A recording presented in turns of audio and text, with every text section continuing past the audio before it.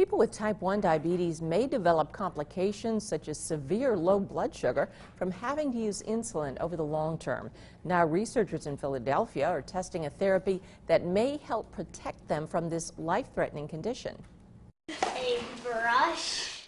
As the mother of 10-year-old twins Kendall and Garrett, Erica Totten is never off duty. But just a few years ago, a chronic condition caused her health to go downhill. Insulin no longer controlled her type 1 diabetes.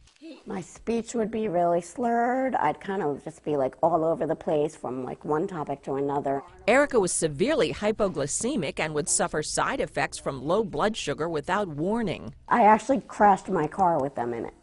My 3-year-old daughter, if she hadn't told the policeman that Mommy has bad sugar, he wouldn't have even known, because he probably would have thought I was like drunk driving, because that's apparently what it looks like. Diabetes researcher Michael Rickles is studying a cutting-edge therapy for severe type 1 diabetics, a transplant of special pancreatic cells. The benefits of being able to maintain their glucose levels in a near normal and stable range without hypoglycemia would outweigh those the downsides of immunosuppression. Islet cells are removed from a donor pancreas, processed and infused into a patient's liver. The islets contain cells that produce insulin.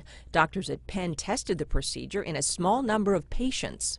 2 months from transplant, 7 of the 11 patients were able to taper off their insulin therapy.